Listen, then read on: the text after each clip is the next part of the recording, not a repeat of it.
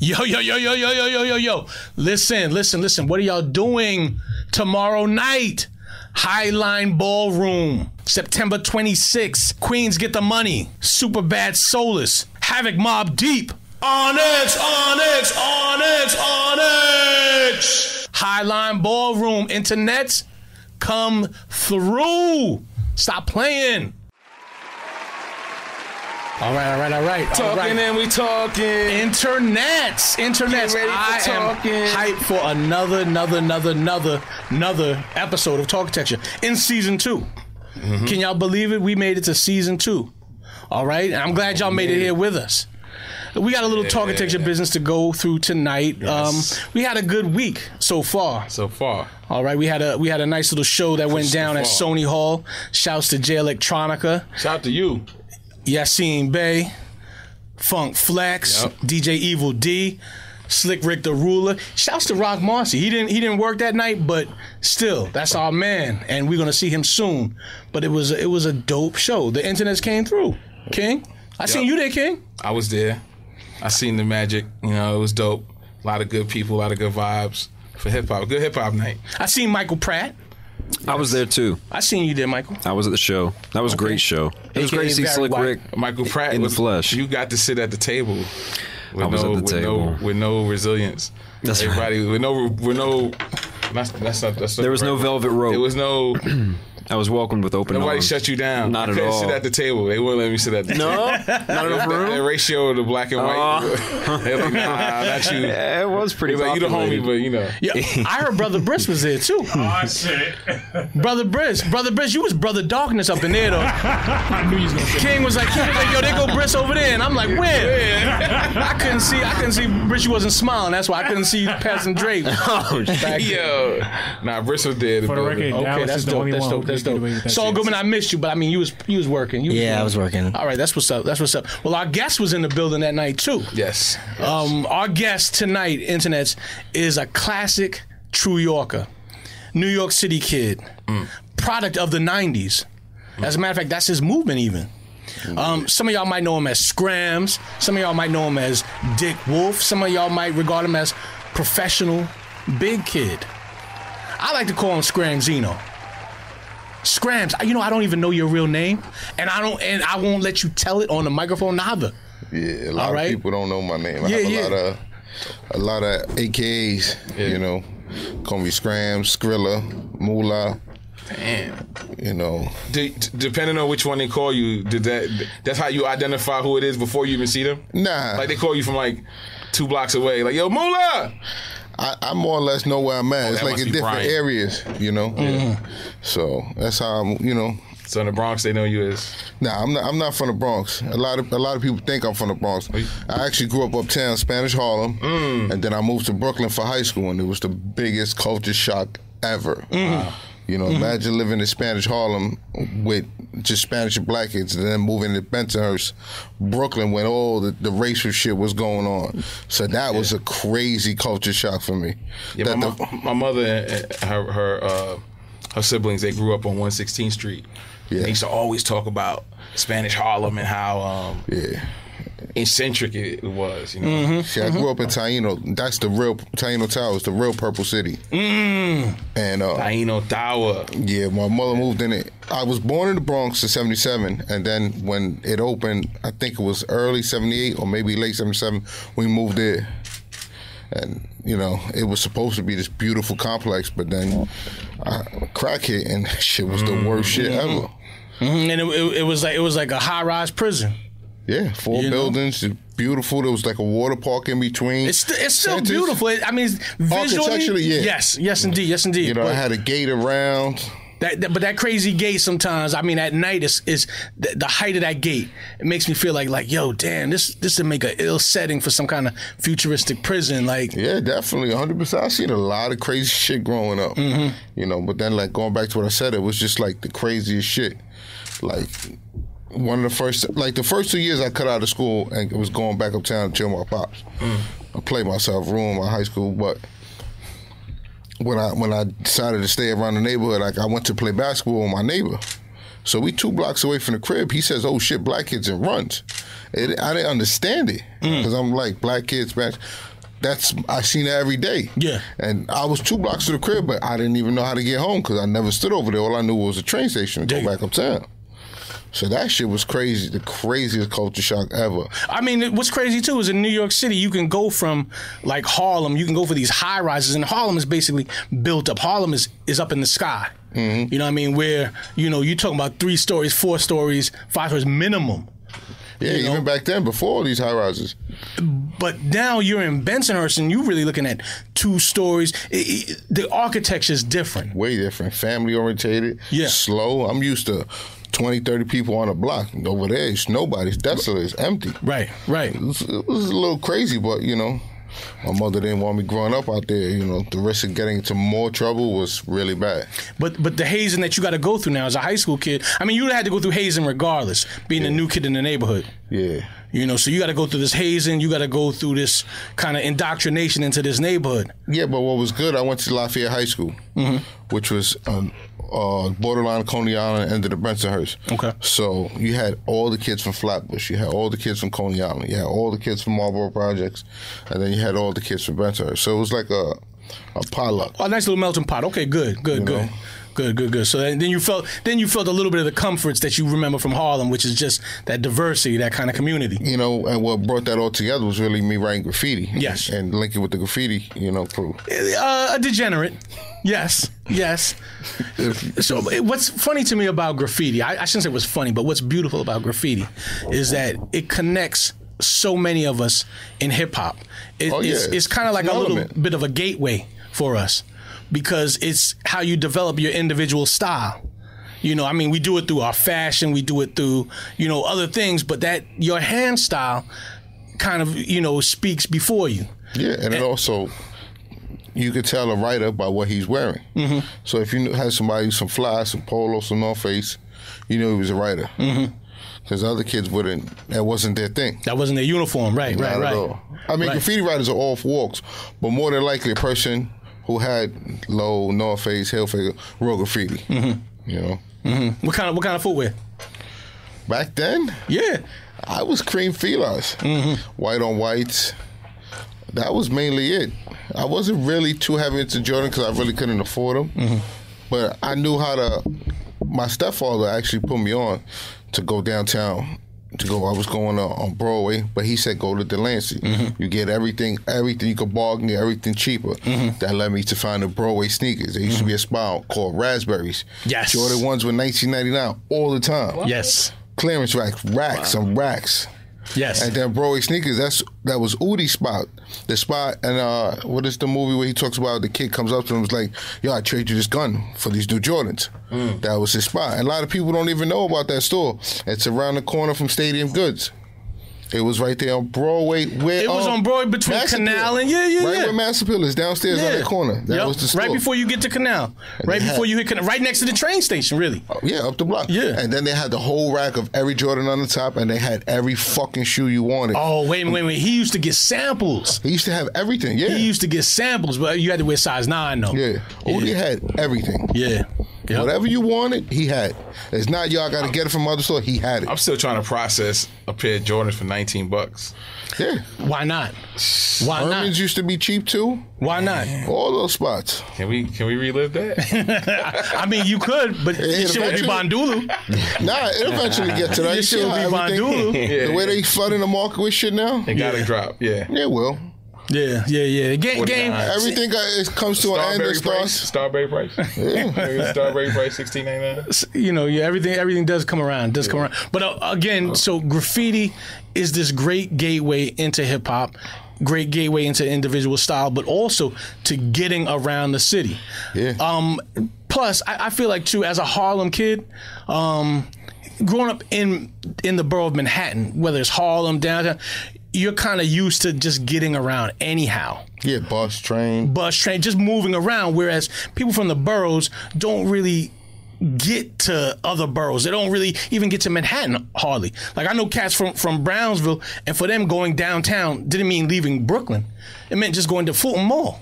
I know cats from Far Rock and Coney Island that never left the area. Don't leave that They don't need right. to. You got the laundromat, you got the sneaker store, you got the weed spot, right. and you got the liquor store. What else they need? And you got McDonald's, yeah, and you got the you know, everything. the food spot, Not even McDonald's, the Chinese spot. Yup, exactly. Fried rice and wings. The classic plate. Yeah. Fried hard? Nah. Okay. You eat the tip of the wing? Nope. Okay. You're not a savage. Thank you, Scram. I thought you might have been a secret savage. Nah. You gotta ask him the other part though. What? You put ketchup and hot sauce or plain? Plain. I only put ketchup So not a savage. on fries when they mad hot. I don't like ketchup. I'm not. Internet, if y'all could see, y'all can't see this, but right now, me, Scramz, and King had a Fat Boy convention real quick. You know what I mean? Don't listen. Now we rehabbing. We Fat Boys on rehab though. One thing is, I'm doing my juice cleanse tomorrow. Nah, I need to do that shit. 3-day juice. Can start off small, you know. But I just can't be around none of these fucks in the room. They might say, yo, son, you pull up. Like, nah, I'm good. Nah, one thing I haven't had McDonald's in about 5 years. That's what's up. I mean, They I'm be fucked trying to up. get me to go to San Loco all the time. I'll be like, yo, come on, son. Yo, that's foul, King. That's foul. That's foul. Let me tell y'all something. This nigga A King is the most pickiest eater ever. I'm just saying. I tried to introduce this nigga to calamari. He's like, you eat exotic shit like that? Exotic. That's not even exotic. He's like, yo, he called calamari, like to this nigga, that blooming onion. That's fancy. That's like, oh, y'all niggas getting fancy now eating blooming onion? I won't even eat that. I'm not that off the Calamari table. is too much, man. Nah, it's good. that was I just wild, got King. put Fried onto rubber. that. Fried rubber. That You was haven't wild. had it in a good place. Right. Probably not. I'm trying to get this nigga to diversify his palate. Where you from? You live in Brooklyn? Yeah. East New York nigga, Well, I'm man. from East New York. They gonna eat them. You got to go to Park Slope. This place called Song. It's a Thai restaurant. The calamari does not taste like rubber. It's crispy. It's amazing. What's the name of it? It's called Song. Song. And there's one by the movie theater on Court Street called Joya. It's a sister restaurant. Get their calamari. Lady Internets, whenever you're ready. Hey. So I mean, let's still work our way through height. Let's work our way through graph, really, and the connections that you make through graph. Well, I met up with. I first got cool with this kid Suave from 5MH. 5MH is tied with this crew, and from the Ville days called RFC. Bunch of wild motherfuckers, and I used to go with them downtown. Give me some of the names. Give me some of the writers from RFC, because RFC, I see RFC letters all the time. There's Buster. There's Kel. There's CA who just came home. Jukes. There's Ross who rhymes now. All of these are Brooklyn cats. All of these are cats. They're from Manhattan. Okay. The Brooklyn Cats was 5MH. It was like cousins, you know. Okay, like a splinter, Okay. Yeah, Okay. and the 5MH crew is Cal, Suave, BL, Jukes, But back then it was everybody in Marlboro Projects was down with 5MH. Everybody. But only a certain people went downtown. And that's, the club scene, Velvet, all those days. Palladium, Friday nights, with Joe I.E. was at the door, Chris Rita, Tunnel, all types of shit. So I got with them, and then whenever I was able to sneak out the house, I would link with them, go downtown. They taught me how to rack, but I would like to go racking by myself. Okay. Solo racker. Yeah. I mean, Scramz, were you always like this definitively big dude? Did you always stand out? Yeah, I was always big. Okay. Everybody says you look back, you were skinny. I mean, even when you were young, I'm saying even when you were young, Yeah, your shoulders were wide. You know what I mean? I was a big guy, but I used to have a crazy blowout. So I mean, your style was such that I was always noticeable. that's what I wanted to know. Always. That's what I wanted to know because racking is difficult off rip. Nah, I wasn't the best. But I figured what I could get to, get and then sell to get what I wanted, or maybe I could steal something from this store to trade for what I want. Dig it. Dig it. I wasn't the best poster, not at all. Dig it. So I mean, so let's also contextualize. You're a generation younger than me, a little more than that. So your red zone, your flex with tunnel. I went it was at the tunnel. I got a scar on one of my hands for fighting right here. What other downtown night spots were cracking? I mean, also around that time, I became what they call like a blockhead. Like I was chill around the hood. So I would do both back and forth. Chill the downtown scene and stay around the way. But Friday Tunnel was good. But I later on, a little later, I like going to this club show was on, what's that 41st? Before Greenhouse, it was called Flow. Okay. That was the best Sunday party ever. Okay. Shout outs to Bill Spector, who still does parties. On Varick. Yep. Yeah. Varick, was it Van Buren? I'm going to say Varick in Spring. Where Greenhouse was? Yeah, I know right off the corner. That was the best, and it was both floors. Yeah. It wasn't separate. That was the best Sunday night party ever. All bar. Fucking Black Rivalry did one, smoke weed. Roy Flush was always there. What other spots? Get that mic closer to your. What? Yeah. Bring that mic closer to your mouth. Hit the pause. Yeah. So I mean, Scramz, I'm gonna fast forward real quick to what we got going on right now. In front of me, I have a road project, P-Wing Longbill, and you were part of the team. You are part of Road Project. Yes. Dallas, I'm going to need for you to maybe break down what that is in English to those of us who are not lowheads, because that was very Thank you, Pratt. Thank you. Specific. Thank you for that. Thank you for that, Pratt. Well, let me break down the name of the definition of the name real quick. Road was turned from the German, I think he was an engineer, Ludwig van Rohe, who coined the phrase "the devil in details." Now, if anybody knows my partner Tommy Rebel, he's an asshole, a pain in the ass when it comes to details. Like, the hat could be 16.8 ounces, and if he says it has to be 16.6, that 1.4, which is nothing, he won't. We can't do it until they. We got to find a way to shave off. Shave off the whatever. Somewhere. Yeah. So that's the definition of the name. Okay. So now take it from there. Okay. So when we look at this hat right now, it's called a 5-panel. And first of all, what a 5-panel means is that there are basically 5 panels of cotton that have been sewn together to create the crown of this cap. All right. The front panel, the one that's at your forehead on the crown, has a Ralph Lauren inspired icon. All right, it's a letter P, and it has a winged foot inside it. All right, this icon for Ralph Lauren collectors is affectionately called the P-Wing. Okay, as we go to another panel on the hat, we see a patch with some striping. It says Stadium. This is also reflective of an iconic Ralph Lauren design that was dropped in '92, and it was a series of clothing that all bore these patches, Stadium series. We see another patch also that was part of that series. This is RL67. Then we have a nice flag detail, and then we have the long bill. But this hat is fire. It's a crown. Yes. So when you wear that, the polo enthusiasts, they'll identify with that immediately. Like, immediately. Where'd you get that? Immediately. I mean, that's. They'll know you're serious about your. Well, this hat is for particular enthusiasts. It's a very iconic identification. Yes. It's, okay, I thought it was. Special delivery. Take your time, King. It's for the people who are in the know.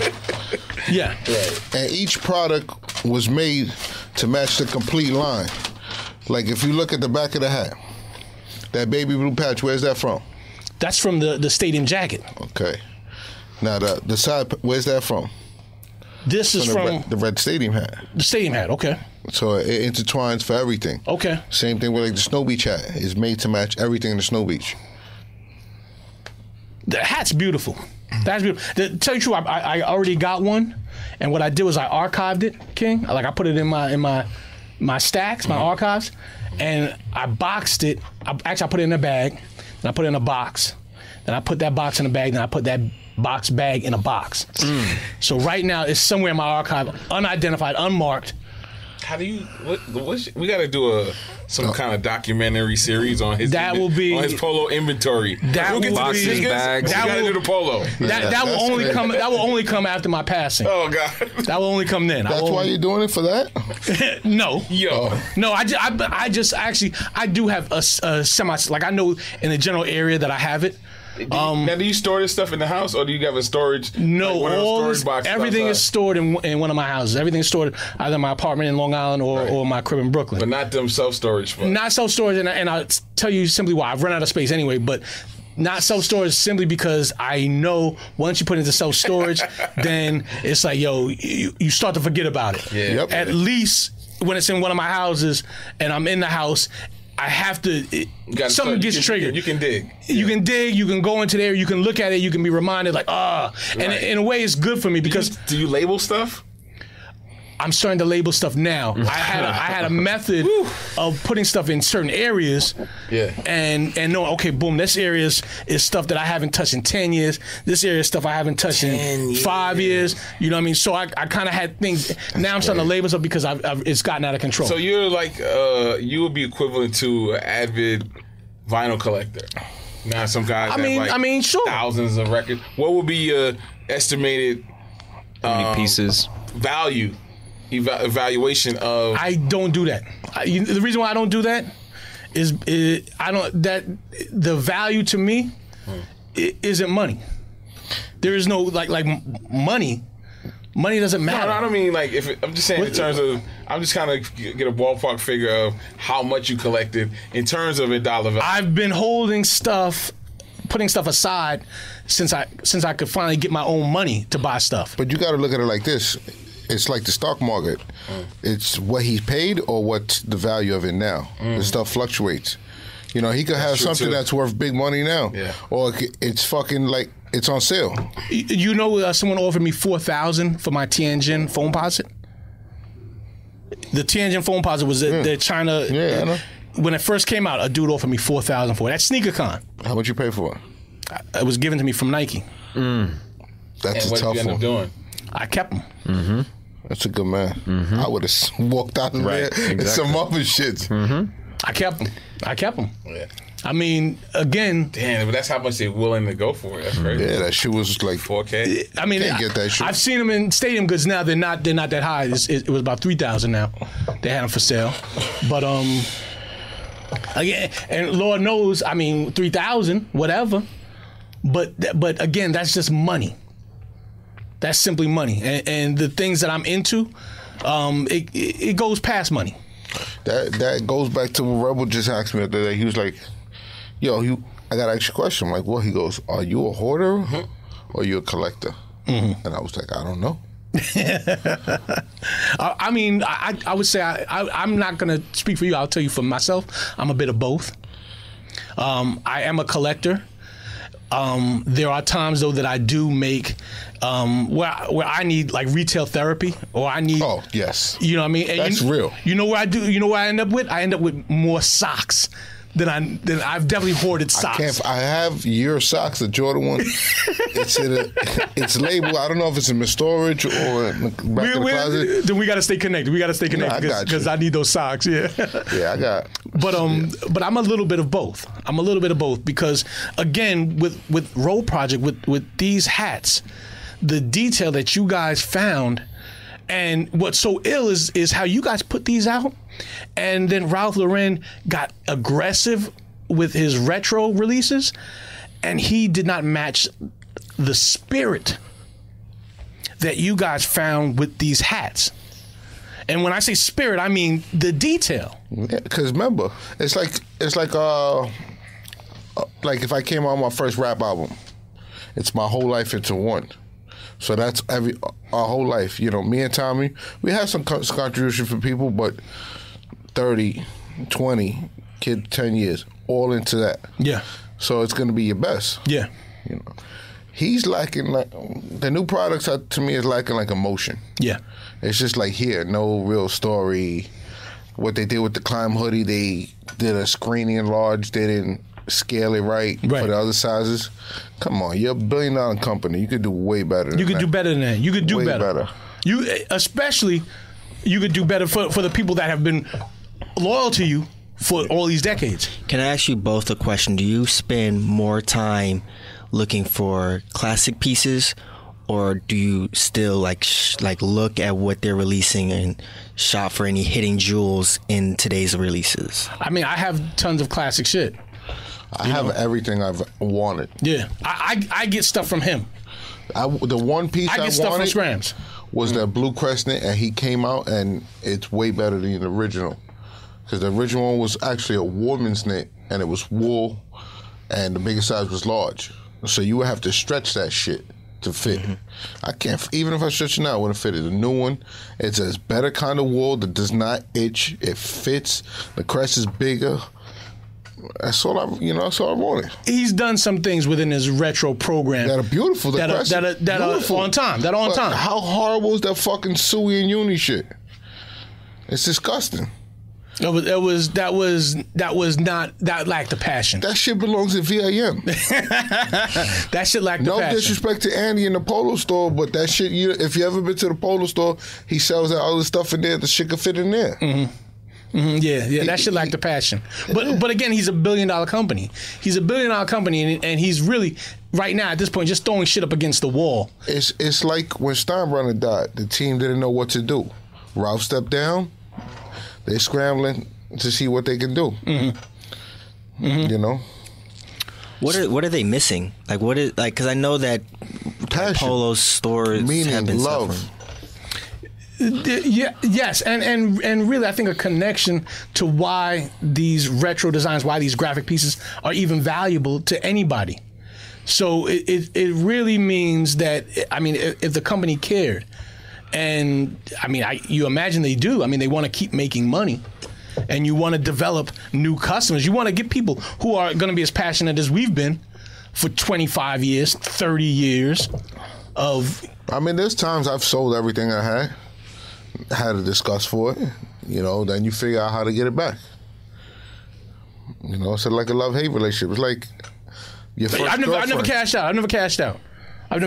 I mean, I take my time. I certainly taken breaks, but I've never cashed out because the thing is, I mean, everything that we want to do, when you need to go on a job interview, when you need to code switch, you pull out some tweed, you pull out some unbranded shit.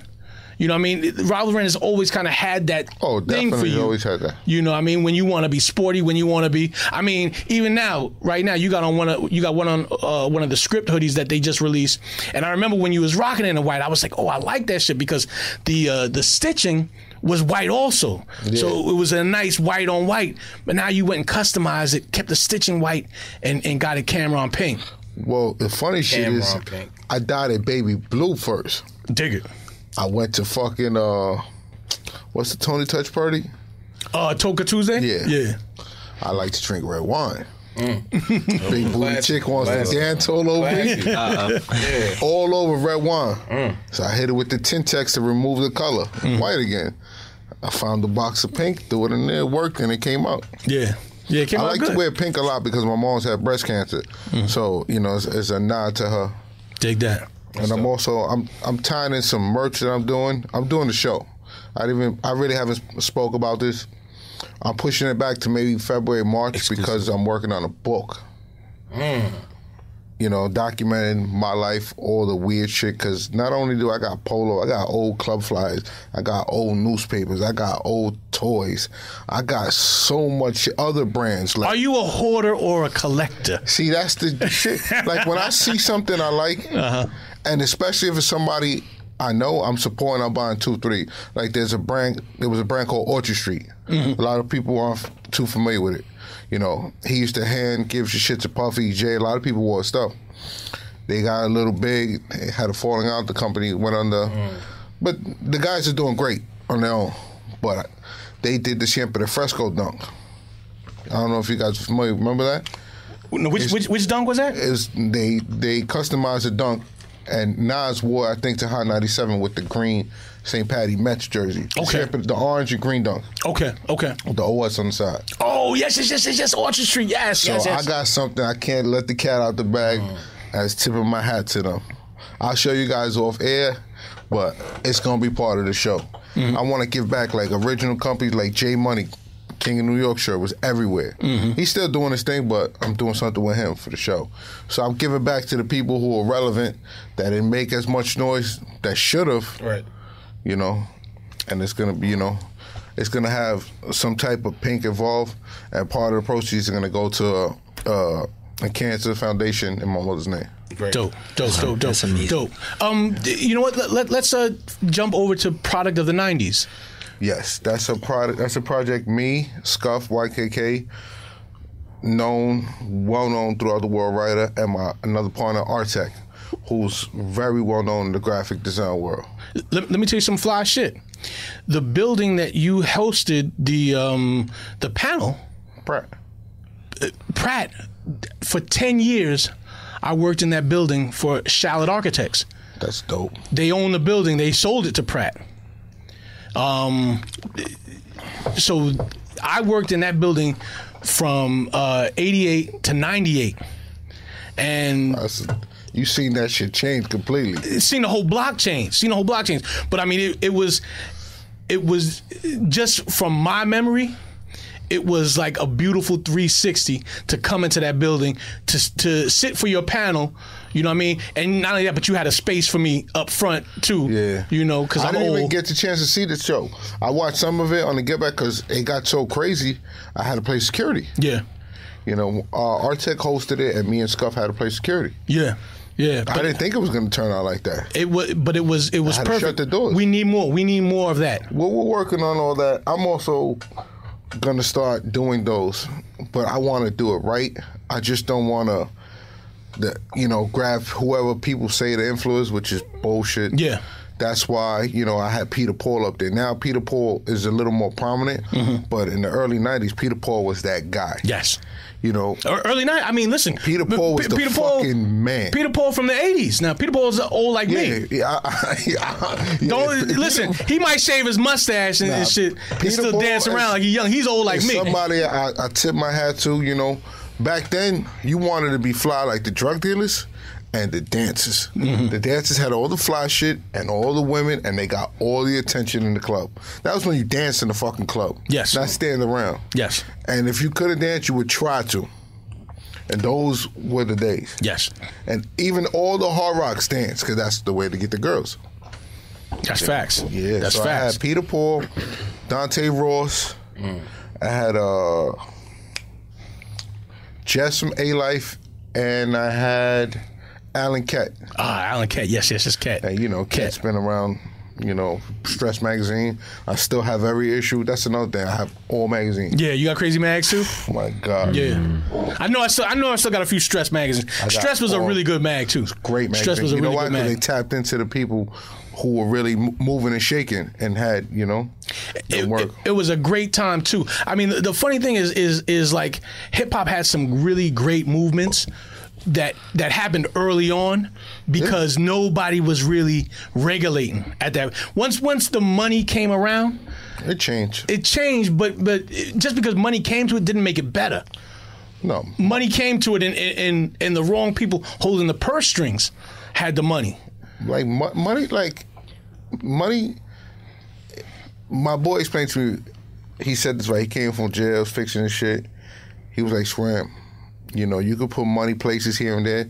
It's not going to fix it. It's just a Band-Aid that's over the situation, and it's going to break. You're going to have to keep on doing it. So what you have to do is fix it, So hip-hop, I feel like it's being fixed now, but it's still all about the money. But you got, like, the Joe Budden podcast. I like that. He speaks his fucking mind. Okay.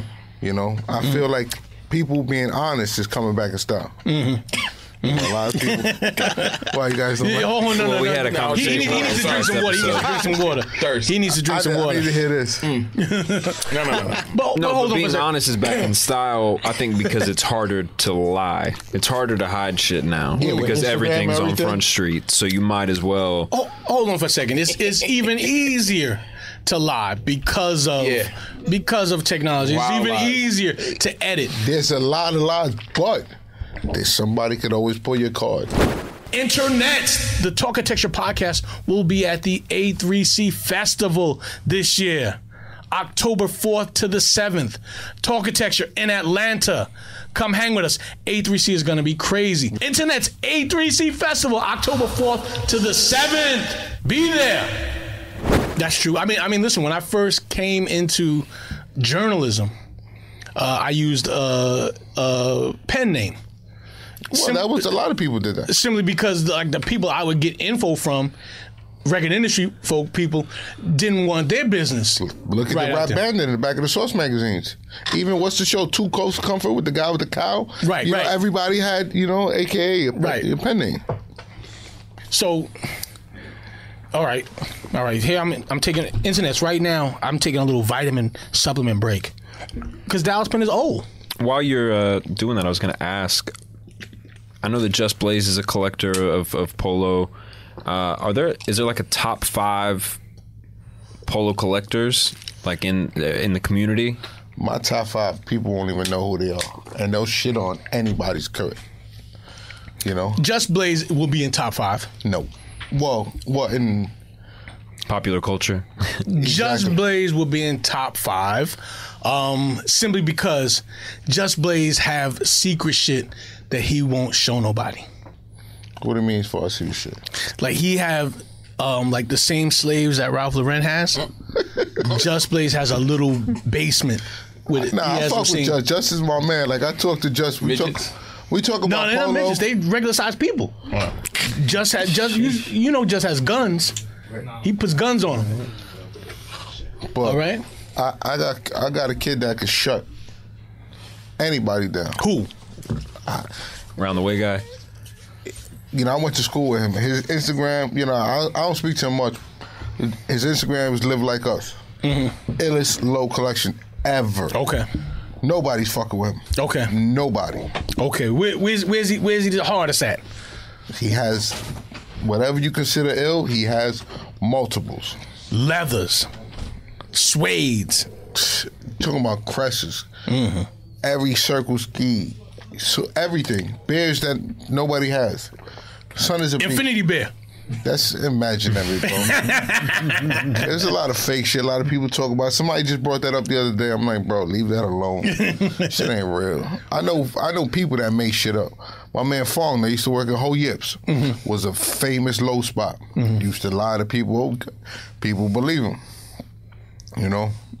That was, I would say 96 to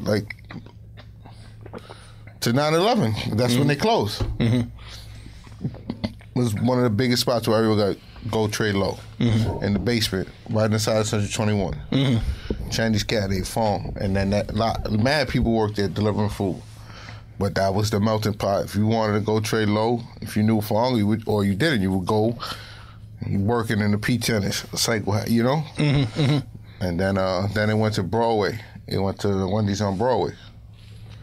But this time, Just is, you could say top 5, but the people in the know, like Hova's collection is crazy. Yeah. Chris Hova's crazy. Hova's my guy. Yeah. And then not only that, but I mean, what I love are people who have the fly shit and then doubles and then triples. Yeah. Hova's a person, when I needed some money, I would go sell him some polo. I was like, Yeah. He's crazy. He's crazy with it. But your shit had to be brand fucking new. Yeah. But yeah, there's a lot of people, But, a lot of people these days, people would throw Sean Weatherspoon into that conversation. He has a lot of shit. Who will put Sean Weatherspoon in that? A lot of people that are not in the circle, okay. All right. You put up a poll, and I guarantee his name will be up there. He has a lot of shit. Okay. Why? Because he bought it. Does he deserve it? Yes, he paid for it. Okay. But is he, involved? No. Was he a student in the game? Yes. So that's a tough conversation. I mean, an answer to save a top 5, Okay. But then I know the top 1. That's it. If you look at this page, you know what I'm talking about. Okay. I'm gonna go follow him. But I mean, for me, just always inspires me because he'll have multiples Wait, Just is a millionaire. He's supposed to have I know multiple. that, but forget about that. Forget about that. Forget about that. I'm not a millionaire. What am I doing with multiples of shit? You're a hoarder. Like, Yeah. I like Right. Just because Just is humble. He's a straight up guy. When we talk, it's never always about polo. It's about Sure. the family. You know what I'm saying? Sure. Just is a good dude. Sure. I never got nothing bad to say about Just. I got to bring him some hats. I've been holding him for a while. He's going to kill me. Yo, Just don't kill him. Don't kill him. We worked on a project together. We did I did the casino bucket hat. Helped do the sneaker. Did you do that bucket hat for But it didn't come out the way I wanted to. Okay. It came out okay. It was a pack of shoes. Yeah, yep. And those are the two casinos on the wall with mine. Yeah, okay, dig it. Dig it. Justo was willing to have a 5-minute conversation with me in the driver's seat of his Batmobile. So I'll never have anything bad to say about him. No, because he could have just sped off at 100. No, he's a never good, thought of he's a good soul, bro. Yeah. He's not, incredibly regular, and he could be cocky. He could be on that shit. He could, yeah. Oh, he does. Not. He does. Nah. No. Oh, see, then, yeah. But it's a humble brag. I never seen him respect the humble brag. Yeah, that. But I've never seen him like, man, fuck out of here. Fuck you. I ain't got time. Oh no. No, you don't act like that. I've seen him shake people's hands. Yeah, and you see it in his face. He don't want to talk to this person, but he does it. No. When you get to really know Just, that's when he, as a friend, he shits on you. Be like, yo, like Dallas. I remember I went to Redline. I cooked for everybody in the studio. Dallas, you ain't got shit to fuck with me. Like he won't say it like that. Nah. He'll be like, Just throw something over. Yeah. He'll drop a Black Label leather on the floor, like, and then kick it over bottom. Like, you ever seen that right there? There's so That's much hilarious. stuff. I don't think one person can see everything ever. Yeah. Because there's so much shit. So much shit over. People are making noise because Ralph Lauren did this collaboration with the Yankees and has a Yankees logo on a jacket. And what I'm trying to tell people is that listen, as popular as the Yankees are, what have they won? 25 World Championships in their storied career. 50 years of Polo Ralph Lauren. How many? It's 51. 51, right. They're celebrating 50 now. You're right. But how many years has he put out a collection that's been incredible? No, Throughout, there's always something in there gems. that's heirloom status. There's always something in there that's hand knit, that's so well made that it's a timeless piece. Mm-hmm. So, to me, like, what's really more iconic? Well, I was a little mad at Gucci just did a satin jacket, Yankees. Oh, damn. Not so I forgot. Internet's Scramz is on it like that. Yeah, if Louis did it, if Gucci did it, if Supreme did it, Scramz got it. They did dad hats, Gucci Yankees. It's whack though. I mean, it's gonna sell, but they did it. But I get the whole story. He's from the Bronx. Yeah. They did a baseball. They did a glove. Yes. It was dope. My homegirl told me that they were gonna release it on the app once he threw the first pitch today. Yeah. That's dope. Yeah, I seen it. I wasn't paying attention to it. Yeah. I had a coach baseball got Jeter to sign it. And I thought to myself, oh shit, damn, I'm one of Jeter's hoes now. Jeez. I mean, didn't Jeter, like, when you left his crib, he gave you a gift bag, a gift box? Ball. Yeah, Yes. with He does that. balls Signed. with a signed ball. Yeah. Like, I would take it. Yeah. I'd take it. Sure. I mean, listen. Well, I mean, Hall of Dallas Famer. would take Come it, but he on. wouldn't sell it to anybody, so I don't know what Yeah, he I'm was not doing. selling it. Right, he'd hang on Internet's to it. just for y'all information. All right, Jeter did not put anything in my tuchus. Uh-oh. Okay. Was there anything in that ball, though? I mean, listen, he He signed would the take ball. the There you gear, go. not the. He signed the ball. I was at the game Take when the he gear, hit not the rear. 2,500 to hit, something like that. Mm-hmm. But it's funny, I'm a Mets fan. Yeah. So my friend that got the tickets, we were sitting on the first base line. Me and my other homie was gallivanting, looking for women, drunk in the stadium. We happened to sit down right when he hit it, and everybody's going crazy. We're like, okay, we're going back to the ball. Yeah. I mean, listen, for my money, Derek Jeter is the best Yankee of all time. Nah. For my money, I'll tell you why. Greatest Yankee of all time is Steinbrenner. Oh, Go. Facts. Facts. They should have buried him in the stadium. Facts. He got shit done. You That won a was- championship, Wade Boggs. That was internet. internet. You just said the most biggest facts ever. The greatest Yankee of all time was Steinbrenner. 100%. After Steinbrenner comes Jeter. Because Jeter was the only nigga that could go through Steinbrenner for his entire career and not get fucked up by New York. Yeah, he was a class act also. He didn't get caught fucking everybody, even though he did. You know, He fucked everybody. He fucked everything walking. It's him and Nick Cannon that took down everything. Scoop.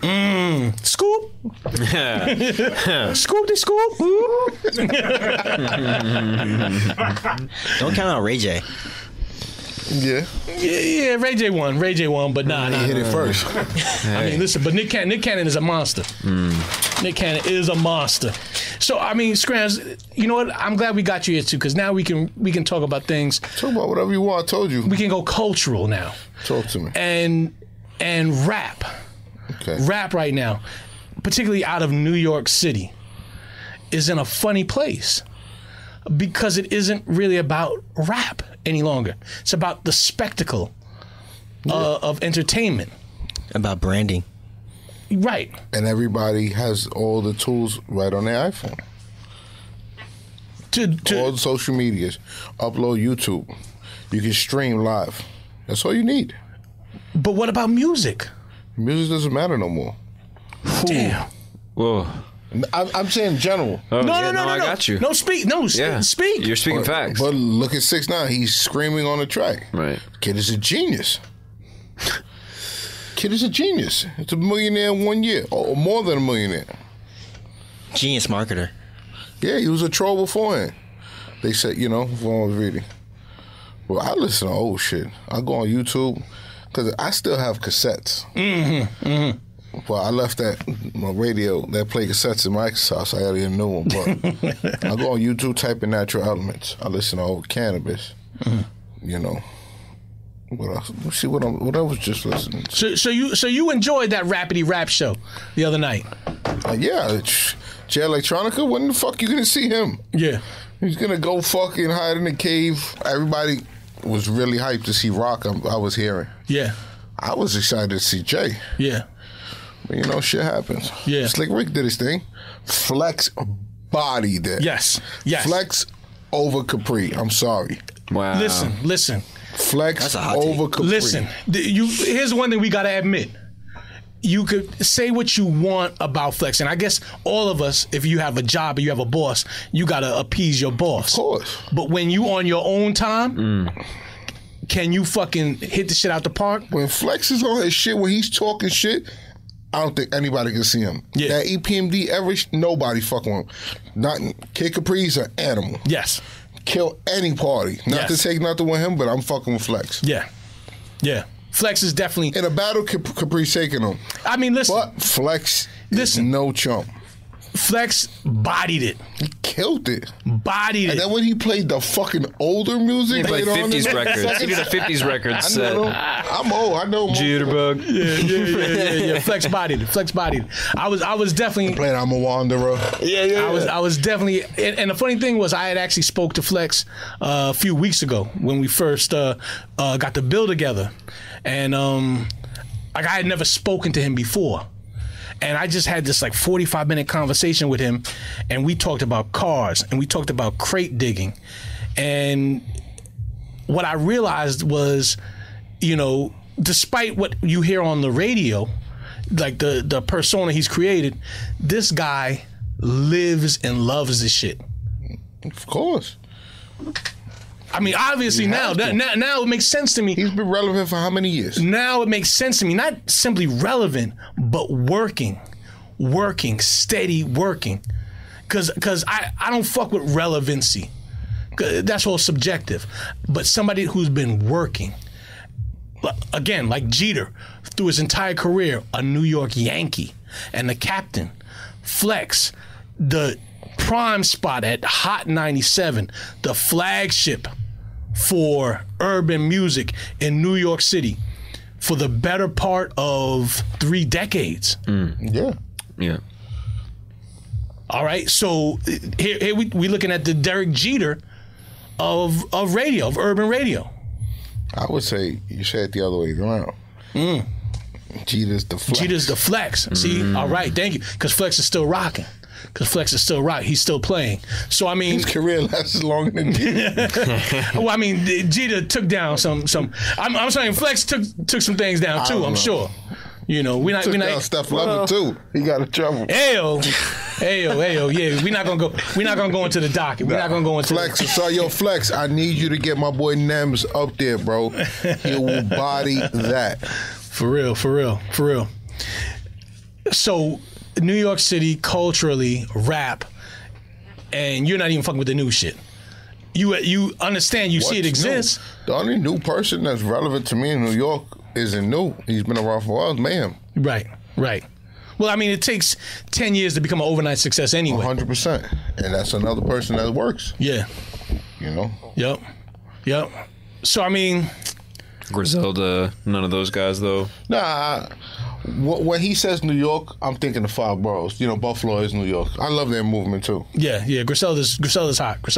Yeah, that's a whole nother animal. Griselda's hot. Griselda is more... I mean, to me, because they're Buffalo, they're more really Midwest. I understand. I get it. Oh, I mean, because Buffalo damn near close to Pittsburgh. Pittsburgh closer to Detroit. Detroit, that shit is the bottom of the dust. Like the fucking video with Just in the beginning. Eminem's talking. They got a bit of a blue collar feel up in like that Great Lakes area. I've never been up there. Absolutely. Ooh. Absolutely. Yeah. That's that 40 below weather from October to April. You know what I mean? I don't want that shit. Yeah. Heat. Yeah, you know, you becoming a snowbird, man. I see you doing a lot of Miami, a lot of LA. Yeah, man. I'm done with New York, honestly. Give me 2 more years and I'm out of here. This is done. It's not for us no more. Yeah. You know how rich we gotta be just to be poor in New York City? Exactly. I'm fucking filthy rich, and the water's right here, right under my nostril. Like if I open my mouth to say something, you gotta pack bags, you gotta sell drugs, you gotta work construction, you gotta do the door of the club. Yep. And coach at the end of the night to live comfortably in New York. To keep my lights on. Yep. To keep my lights on. Yep. So if I can ask you, what do you really miss about the 90s? For me, I miss the community.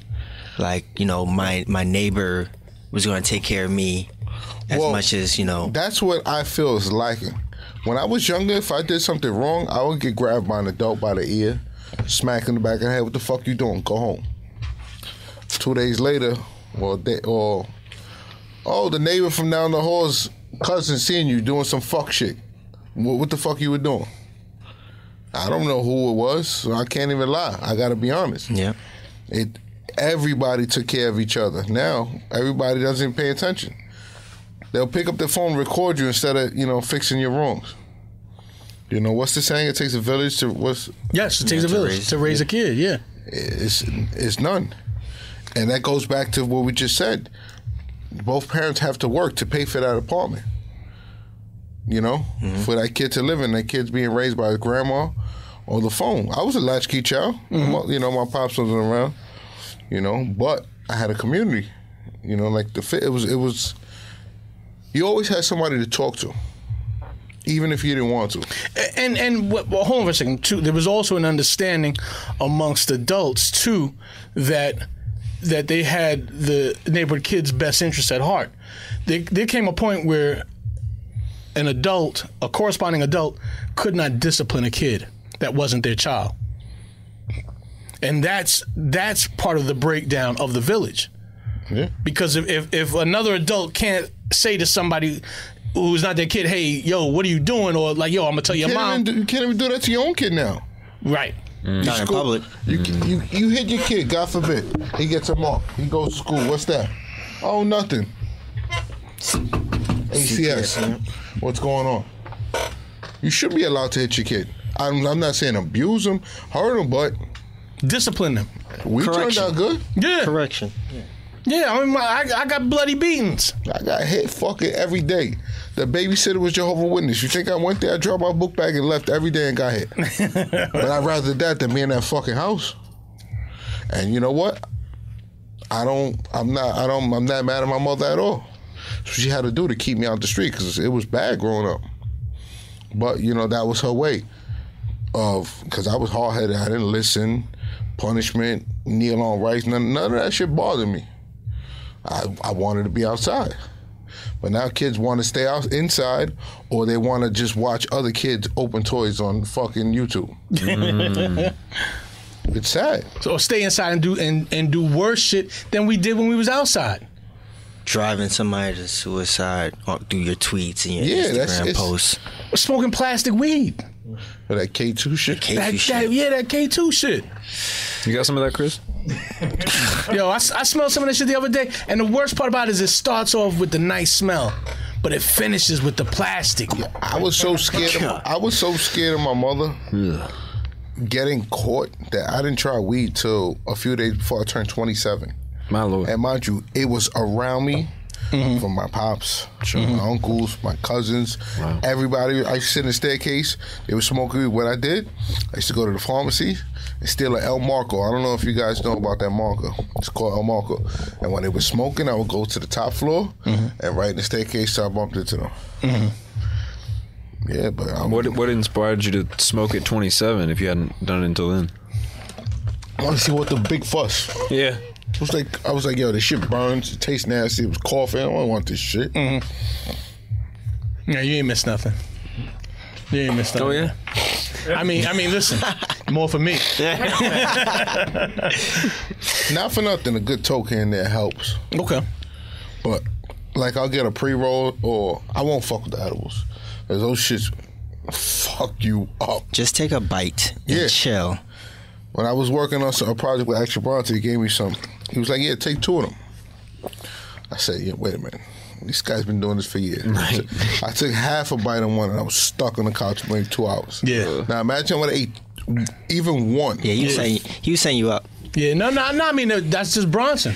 That's just Bronson. If you fuck with Bronson, you go dab with Bronson. Hey, I wouldn't even. Action I Bronson, wouldn't bring even me dab. 2 edibles. I would have dabbed. That shit's like smoking crack, bro. I remember when crack hit. You never smoked crack then? Hell no. Okay, you're not old enough. I mean, I've smoked crack. I remember when crack came up. I smoked dust. I remember when methadone first popped off. Right across the street where Clinton is at was the methadone. It's a museum now. That was the methadone clinic. I used to go with my father. He used to go get that shit and then sell it and then go buy crack. Coming back from the service, that's all it did was get high up there. You know, then that's when shit hit big. You know, and shit happens. I know motherfuckers still fucking with crack. Crack is a rich person's drug. I know motherfuckers still fucking with crack. Well, I feel like my man that I was in junior high with, he's my age, he's still smoking crack. This nigga's DNA needs to be cloned.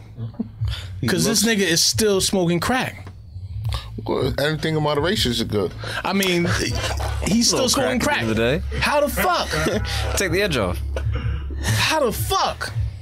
All right, but I mean, but the next new shit that we got motherfuckers on now, the opiate shit we got niggas on now this is the worst.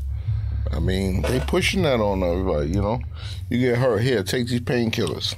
I've been avoiding, man. This fucked up sciatica I've had, man. Listen, I got a beautiful doc, man. He was like, yo, do you want to take that pain shit? And I said, nah, man, because I see the niggas that come through that's pained up. And I'm like, nah, man, I'm gonna have to power through. I'm gonna have to power through, you know, because you know, I don't want to take the edge off to where And then you just got to keep upping the dosage. Yeah, until I take the edge off, until I'm too smoothed out. Right. Till I'm slumped. No edges. You ain't got no edges and shit. Nah, fuck that. The crazy part about that is that the company that created OxyContin just received the patent to address the opioid addiction. So you created the crisis, and now you get to solve it. Remember the bird flu? That shit went under the water. Came and went. All that shit is. And the only thing that makes more money than the breakup is the reunion. That's right. Bird flu, man. I was able to avoid bird flu just by not fucking with no whack bitches. You know, that's But all right, our generation. That's if you're lucky. Kids don't get fucking chicken pox, none of that no more. Thank God, never got it. Yeah. But that was prominent when we were growing up. Right. Chicken pox, what was it, measles, mumps. Was it one more? Niggas don't get polio. Niggas just get polo. Super facts. So Scramz, I mean, people might have known you through your shoe game. Yeah, I was heavy. You know, once I started getting my own money. What was the height? The most pairs I had. The most pairs you had? 600. Okay. But I don't count the sneaker if it's worn. Mm-hmm. So that was 600 new. 600 DS. Yeah. Dead stock. Because I've known, you know, I have a lot of friends, unfortunately, come home from jail, people that are less fortunate. You know, even though I have multiples or tons of sneakers, when I come home, if I'm up to it, I'll clean them, you know, put them in a box or the next day, and I, you know, eventually give them away. Mm-hmm. Give a lot of clothes away, you know. Mm-hmm. I wasn't fortunate. My mother had, you know, it was only her. You know, me and my little sister. But, you know, you got to pass the blessings forward.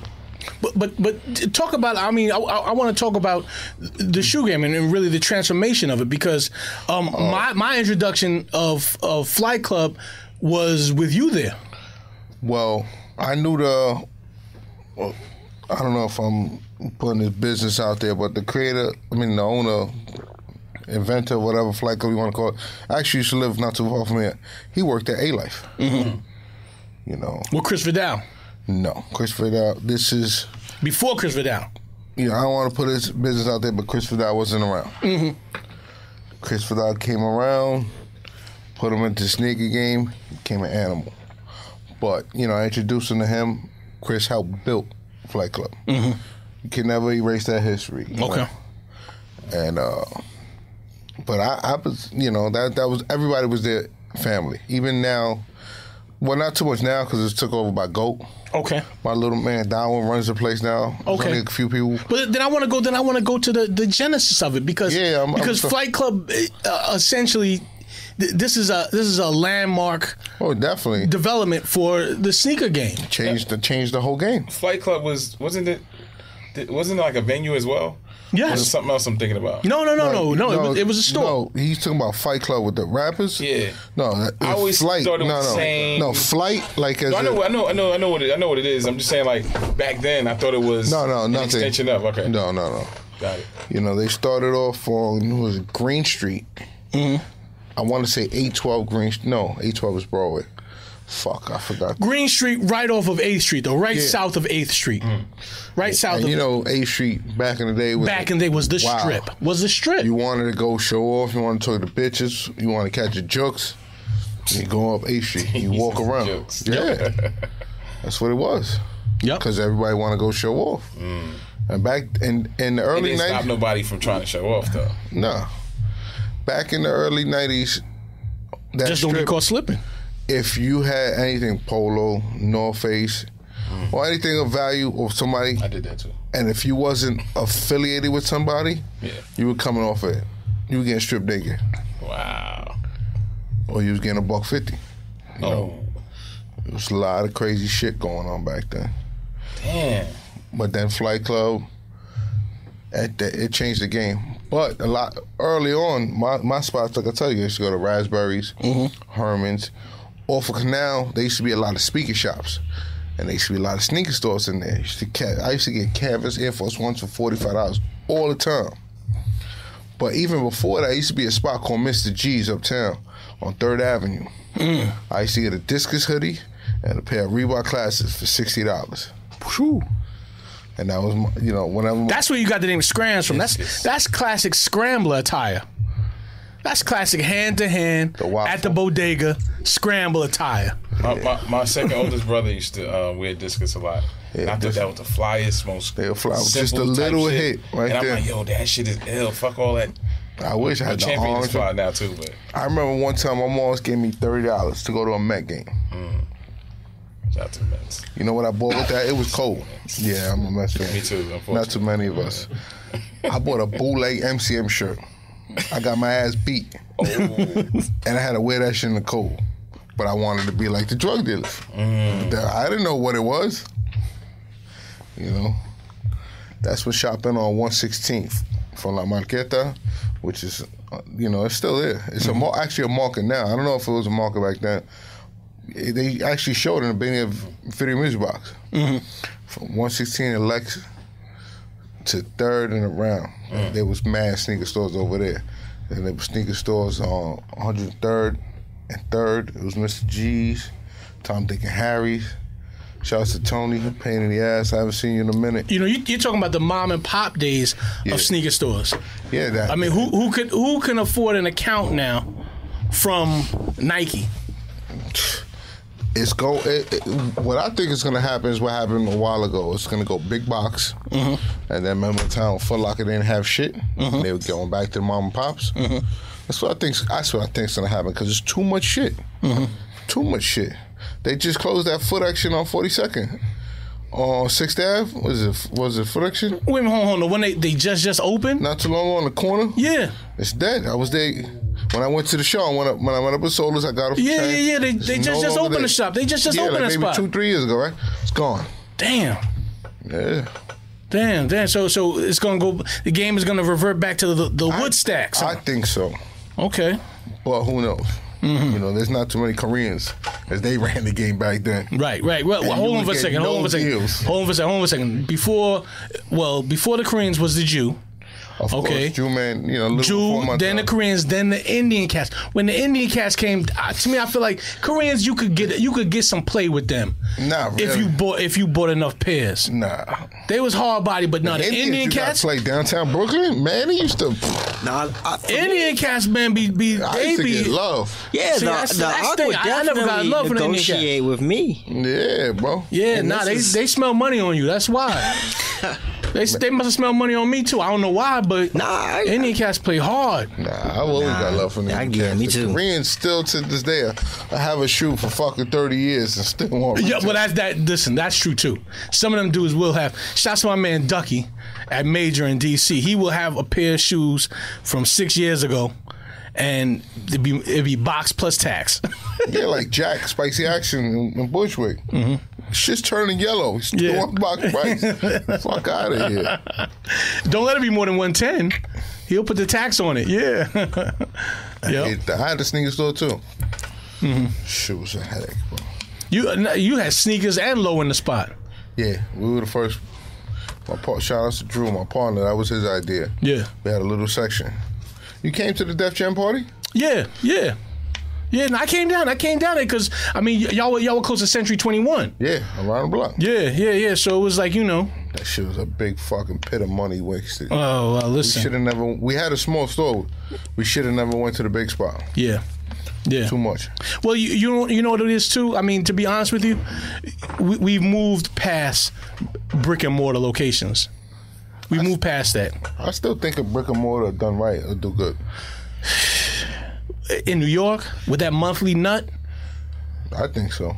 Well, I just say that because I'm in every walk of life. I know everybody, so I know I could bring people in, and I know how to move and shake. But I don't want to sell just items. I want to sell experience. I want to teach, because these kids, they lack guidance. They just buy what they see is relevant. Like I went to a panel discussion at the MoMA. I actually brought this up the other day. You know Coltrane Curtis is, right? Yes. So he had Supreme Marketer, Team Epiphany. Gentleman, family man. Yes. Great person. Actually ran the Polo store in Atlanta. Okay. In the heyday when it counted. So he had on some Virgil Off-Whites. So the little young kids were going crazy.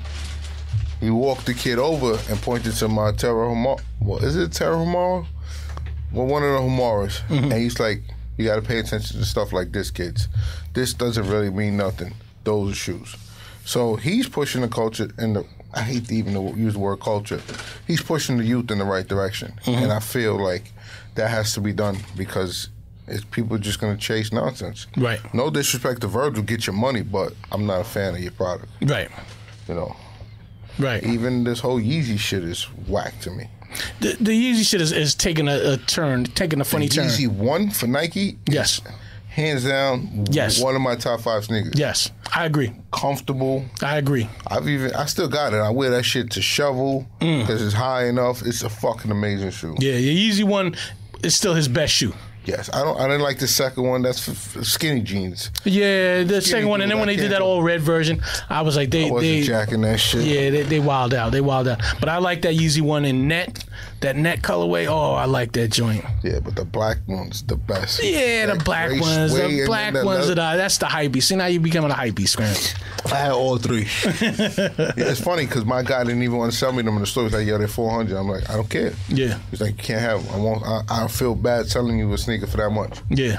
I had my boy go and he sent somebody else to get them for me. I tried to get the black ones. I actually took a trip to Philly. I got them in Flatbush. I took a trip to Philly, went to Ubic. Wow. Tried to see if I could line up for the black ones because I was like, New York, it wasn't gonna happen for me. Ubic, I think that's where they released what's this guy? What's the drummer from the Questloves? Questloves, yeah. They did a Questlove party. Air Force One. Questlove Air Force One. I went there with Chris for the release with Rebecca. Did you catch? Yeah. Okay. You know Rebecca, Black Dot Silas. Oh yes. Yeah. She listened to Carter. It's crazy. Little.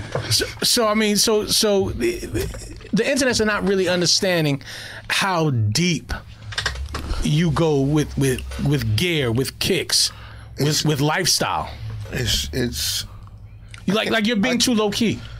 Yeah, because I'm humble. Like I know, I need you. I need you to get like flex. I need you to be. You need to have a little wine for me to start talking some more shit. Okay. Garcon. I'm trying to lay off the liquor lately, but I mean, yeah, like I'm always involved in any and every type of scene, like, but from day one, Don't cover your mouth. Don't cover your mouth, man. We not hearing you. Oh, you ain't hearing me? My bad. I said I've been involved in like damn near every scene since day one. I know everyone everywhere. Yeah. I don't like asking for shit. I'll pay for it. I've just been blessed to be in the right places and know the right people. And I think that goes back to me being a straight up individual and being honest and fair with everyone. Yeah. I never was shady. I never took nothing that wasn't my size. Even, just take it. I'm like, nah, Salute you on that. I mean, I had a lineup for the Cavs 4, the retro release. I called it the Knicks 4, but it was the Cavs 4. I did too. All right. Man, when I came up there, they only had size 8 left. They wouldn't give me a size 12. They said they didn't have no more 12s left. And my man was like, buy them, man. And I was just like, nah, somebody wants that 8. Somebody needs that 8. The only time I would do it is one of my friends I know wanted it, and I would buy it. Okay. But I wasn't charging them. Right. They either it's a gift or they pay me what I pay. Right. Right. And I put a lot of people into good places as far as getting shoes. Yeah. Like, nobody was going to A-Life like that. I introduced a lot of people to A-Life, Flight Club, Clientele. Supreme always had a following.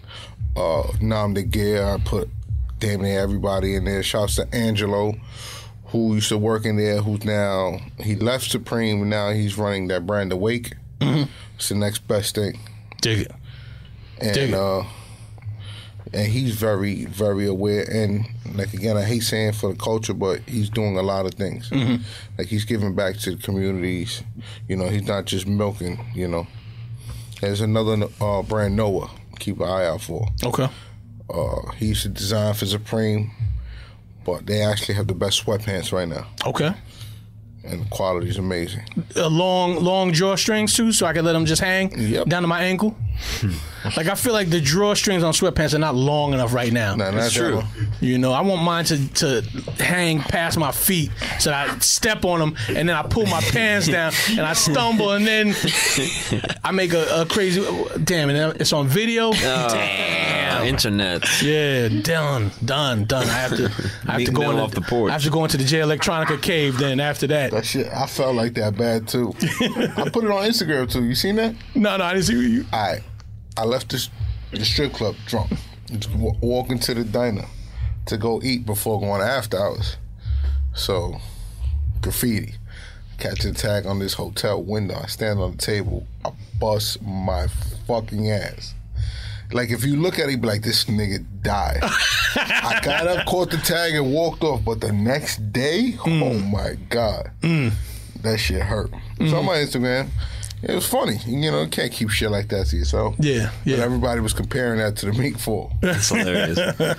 But see, that's part of your realness, too. Yeah, I breathe and bleed like everybody else. And also, back to the fashion shit, you don't gotta spend that much money. You don't have to buy the most expensive shit. You can look fly in a white t-shirt. Buy yourself some gray sweats. Get a nice pair of sneakers. Clean is important. You know, kids, go home and clean your sneakers. You know, a lot of us don't have it like that, you know. Make your shit look like, you care for it. Yeah. You know, I know you clean your sneakers when you was younger. All the time. I still do it. Even now, you got your rotation, and you say, all right, man, I want to switch up the season. Man, you go through that cleaning. Nah. You go through that cleaning before you rebox. You cannot put your shit back in the box. Okay. Oh, you do it every day. Yeah. Because I got a kind of a big apartment now, so I keep everything in the hallway, and then clean them like at the end of the week. But I usually don't even. It's like 3 or 4 sneakers. I don't, because it's a pain in the ass to get the shoes. I got to tell you something. My cleaning has actually become simpler that I've stopped drinking. Yes. You would have pee-pee spatter on your shit. All right? Particularly like your white midsoles. So you have to clean them shits because if you had pee-pee spatter and you let the shit sit for a while, that adds to the yellowing of your shit. Well, now I treat my sneakers. I'm blessed, but I call him Uncle Mayor. Gives me, Crepitech. Okay. And then I got my people at Jason Mark. Jason Mark, yeah. Jason Mark shit is good. I get shit. Yep. So and even back then, that $5 spray. Remember when Foot Locker used to get the 50 off? Yes. Whatever you fucking wanted, it was like just buy the spray. Yeah. That shit worked. Yeah. That shit took care of your sneakers. Yep. That's another thing. I used to have somebody at Foot Locker, it was 50 off everything. So whenever I buy 2 Yellow Constructs, 2 Rod Lavers, 2 Stan Smith, and whatever else I was fly, but I always got those Adidas. And then people were like, yo, why you got those fucking Skippies on? I'm like, bro, you don't know what this shit? And then we had an explosion in Stan Smith like maybe 2-3 years ago. It was insane. You know what? Rod Laver's never really caught that lick. Fire. But niggas that know. I still got Rod And the Laver. funny thing about a Rod Laver, though, is that your Rod Laver, you have more credibility to me when I see a Rod Laver semi-dirty. Rod Laver was the shoe for me where it's like, boom, that was my white tennis shoe. And I don't mean white as in color, I mean white as in racial.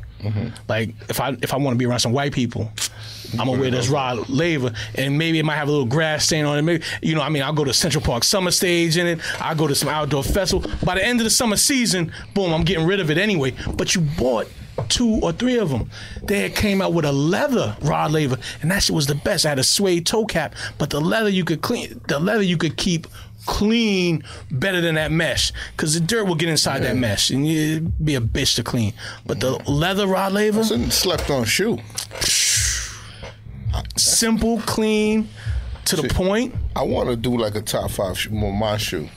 But I don't like reaching out to these people. Like, my boy said it best. He was like, you influence the influencers. I'm like, I just being me. And he was like, yo, they steal his whole shit from your Instagram. They repost your old pictures. I'm like, that's what it's there for. Yeah. I'll do it for attention. You got to teach somehow. Yeah. If you're not going to do it verbally, do it through your pictures. Yeah.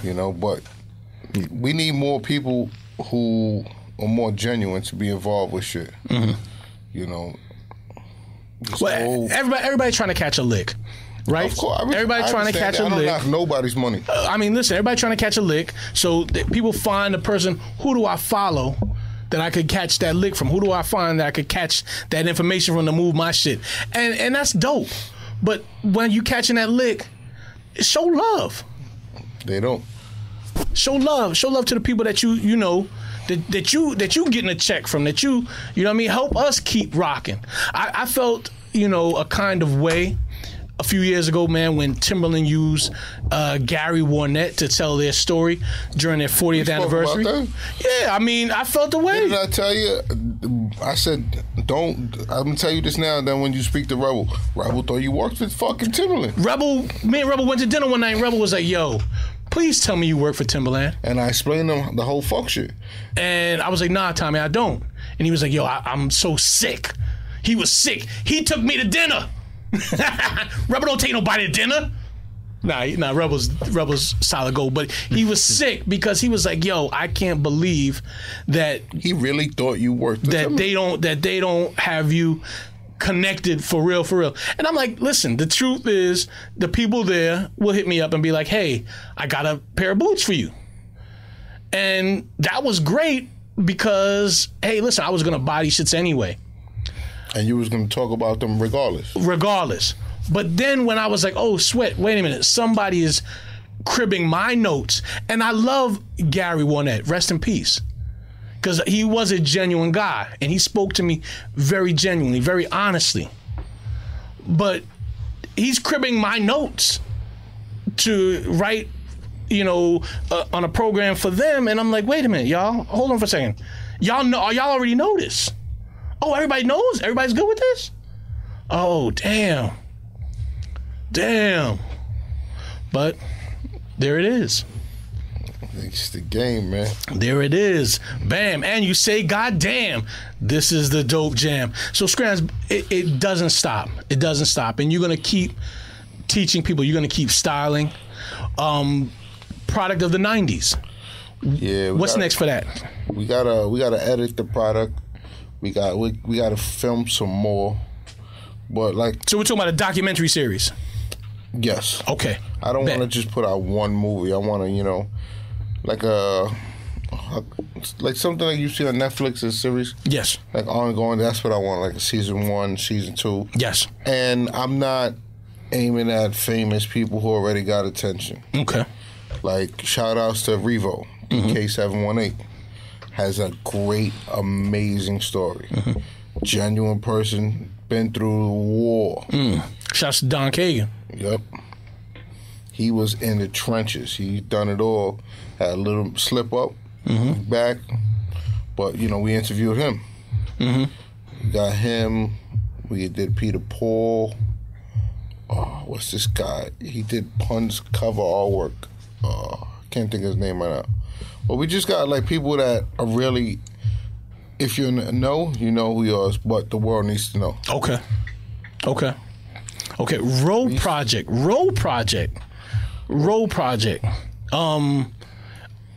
Internet's follow TheRohe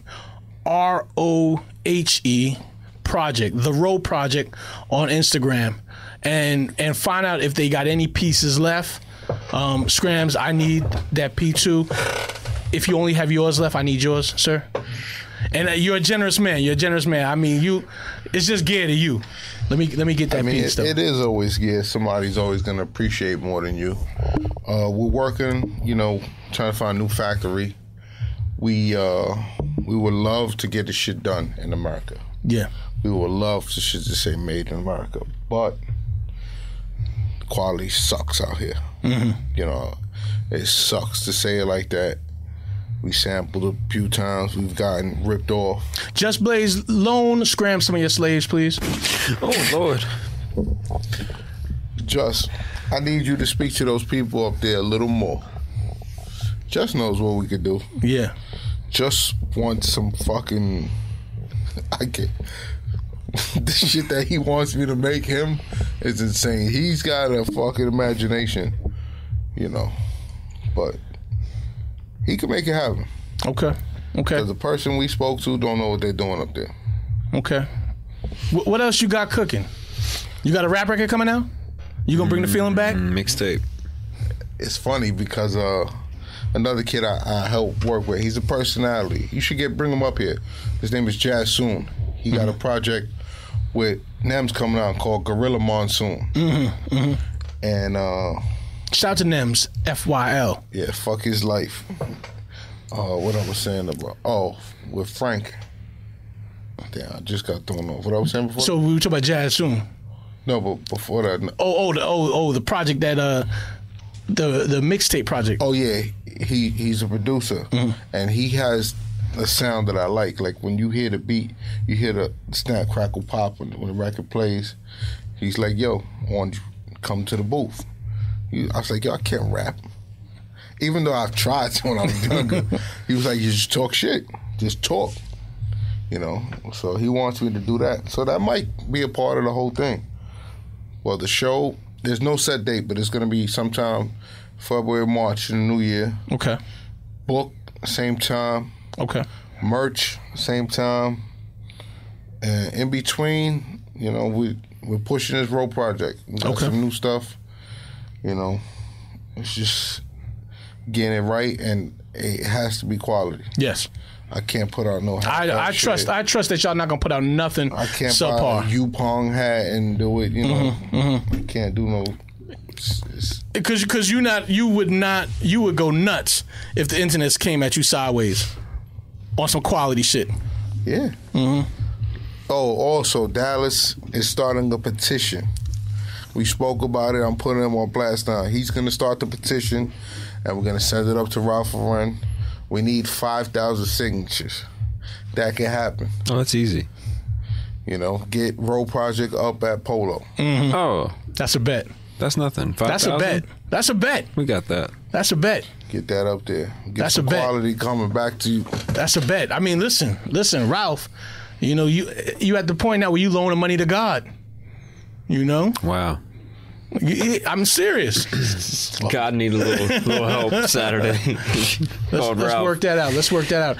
Internets, man. Listen, you got something that 10 years from now you're gonna be able to go and open up and be like, oh shit, this road project shit is incredible. And everything on it is functionality. Like I wore the CP Marine hat with the D ring. It was made to reflect the sun. I wore that shit in the pool, reflected the sun. Everything has a reason. It's not. Listen. It's functionality first. Listen, every piece that y'all produce, his retro work now, It's better than his original work. all I can say is that what y'all did for Road Project, it has me so hyped. It actually made his retro shit more relevant. I hate to use the word relevant, but it made his retro shit relevant. All right? The Alpine hat, this P-Wing hat, that... You got the Alpine hat? I got two of them. Yo, people are fiending for that hat now. I got two of them. That was the first joint I got. That was the first joint I got because I love the color blocking. It matches the hoodie that just dropped. Perfect. Crazily. They took your hat and made their hoodie. I believe. All right? I believe. Listen, I see it. People said that we were ahead of our time, that we foreseen the future. It makes sense now, but we just, a couple of kids, we've seen a void and we wanted to fill it. That's it. And like I said, it has to be quality. Yeah. We wasn't putting out no bullshit. Right. You know? The passion is there. The passion is in the product. And the passion is in the project, Road Project. Internets, this podcast is called Talkitecture. I'm glad y'all found us. We're in season 2, and we're pulling out some crazy true Yorkers. Today we had Scramzino, a.k.a. Dick Wolf, a.k.a. Professional Big Kid. A.k.a. the Big Influence. A.k.a. the influencer with the influenza. All right? Sick with it. Wow. That boy sick with it. Facts. I like that. That's pretty good. Internets, Highline Ballroom, September 29th, New York Grimes. This is the grimiest rap show you are gonna ever see inside Highline Ballroom. Conway the Machine, Benny the Butcher, Crime Apple, DJ Skiz, Mad Dirty Fingernail Niggas, Highline Ballroom, Don't Bathe, New York Grimes. Keep it grimy. The Talkitecture podcast is a presentation of the Loudspeakers Network, where we always say rest in peace to Combat Jack. Episodes are executive produced by A. King and Dallas Penn. All episodes are engineered superbly by Brother Christopher. By Brother Christopher. By Brother Christopher. By Brother Christopher. By Brother Christopher. By Brother Christopher. By Brother Christopher. By Brother Christopher. by Brother Christopher. By Brother